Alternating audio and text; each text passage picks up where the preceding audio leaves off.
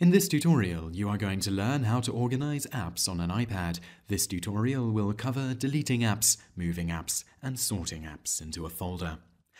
Deleting an app on an iPad is a very simple process. Simply hold and touch on any icon on the home screen. After a moment, the icons will appear to be shaking and a cross will have appeared at the top of any apps that can be removed.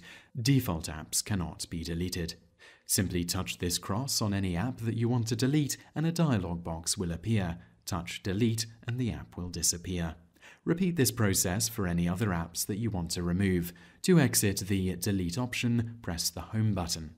To move apps, you are going to need to touch and hold the app you want to move. The apps will start to shake and the selected app will enlarge. Drag it to its new position and all of the other apps will shuffle around to make it fit.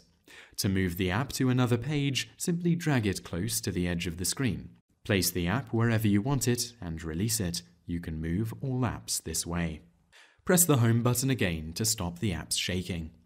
Creating folders for apps is a similar process to moving apps. Touch and hold on any app, and when the apps shake and it enlarges, place it directly on top of another app that you want to put it in a folder with.